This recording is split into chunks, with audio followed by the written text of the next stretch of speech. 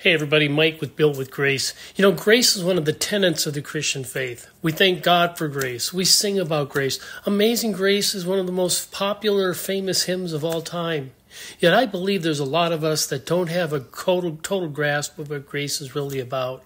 In my series, When Grace Isn't Enough, we gain a better understanding of what grace really means in our lives and in the freedom that it brings to us.